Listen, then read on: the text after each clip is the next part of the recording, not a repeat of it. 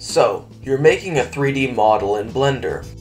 You might be doing an animation, or perhaps an object in your new video game. This is great, as Blender is the best tool for doing this. Unfortunately, you're having trouble managing a smooth surface at an acceptable high polygon count. There are lots of weird creases everywhere, and you need to get rid of them. You need a way to model using low poly counts at first, and then upon rendering, apply a filter of sorts to increase it back. Or perhaps you need to model a doorway in a wall. The answer, of course, is modifiers. Let's see how these situations can be solved by them.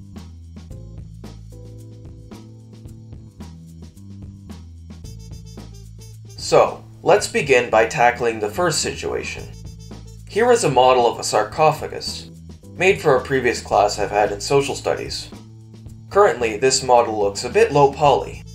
It's similar to a model from a GameCube or PS2 era game. There are also no materials to speak of, instead having a specular texture, which tends to highlight how low poly an object is. We want it to look as high poly as possible, as it should be presentable in a final product, like a video game. Well, this might seem like a daunting task, but in fact, it can be done in only a few clicks. This is, of course, using modifiers. First, we should define edge creases. These are used by the modifier. With them, the modifier knows which edges should stay as angles, and which edges should be divided. Here, the edge creases I've used are pictured.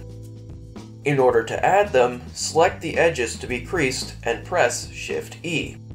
Then, enter in how much effect this crease should have as a decimal from 0, no effect, to 1, which means that the edge should be left completely intact.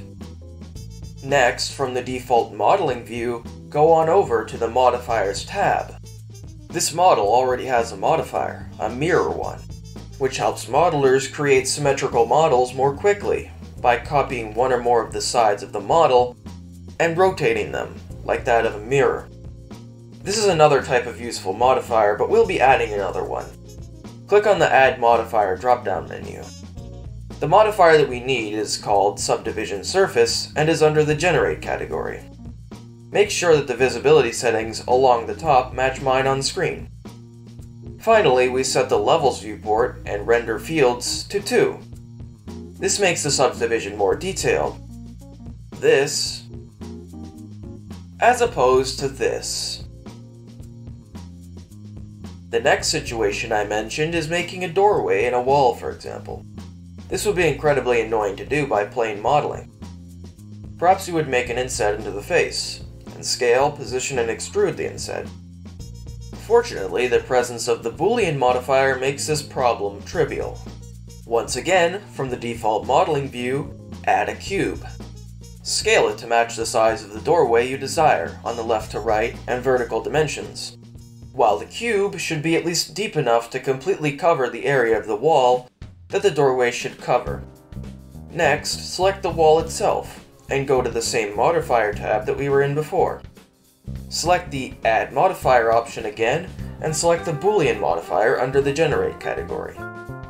Make sure that the mode is set to Difference rather than Intersect or Union, and make sure that the visibility settings along the top match mine on screen. The operand type should be set to Object. Once these settings are verified, set the Object field to the cube that you've added. You can then go up to the Outliner section of the Blender modeling interface where you can easily hide said cube in both the viewport and rendered view. You should now see that the wall has a doorway hole in it. Be aware though that if your models, such as these bricks, have holes in them, you may see that the inner faces of your model will not be filled either. Even though the mortar here technically means that none of the inside faces are exposed, it's technically not joined with bricks by any vertices, so the result still has these holes. Blender does not do any of this really for you.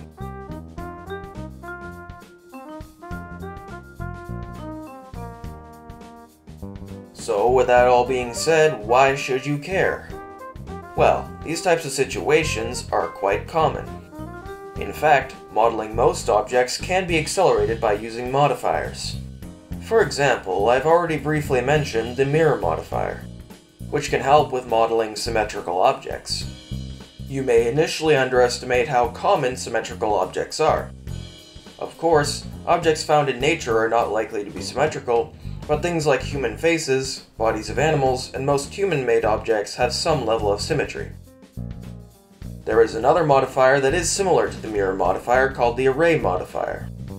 Here I've used this modifier with an object offset to duplicate, rotate, and position one segment of a trash can to make an entire trash can. The Boolean modifier can be used to make a doorway in a wall, as I previously mentioned. It can also be used to carve a cave into a mountain, or to simulate an explosion in terrain. There are plenty of other deforming and generation modifiers, but some of the most exciting modifiers are the physics ones. These modifiers are so different from the rest that I'll be doing an entire episode on physics alone.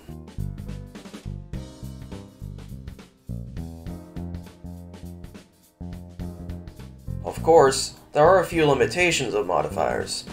The main one, which is similar to the one that I went over in the compositing episode, is that not all modifiers that you could possibly need are represented. As Blender is always in development and open source though, you can always suggest one, or even code it yourself. The next limitation is that they can get incredibly slow. I'm not sure exactly why this is. Perhaps it's due to a lack of threading, as they are written in C. Contrary to popular belief though, it's certainly not because they're written in Python, because they're not. Most parts of Blender are written in C or C++. Likely, it's simply the sheer volume of polygons that Blender needs to account for on only a single thread.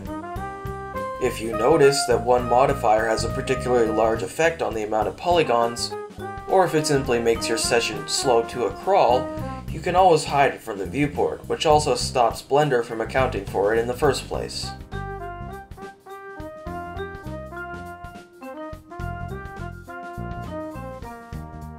In conclusion, modifiers are some of the most useful features in Blender. They can assist in modeling, physics, and presentation. I hope you can adapt this newfound knowledge to give your projects in Blender that special flair that you've always wanted. With that being said, I'll talk to you all next time.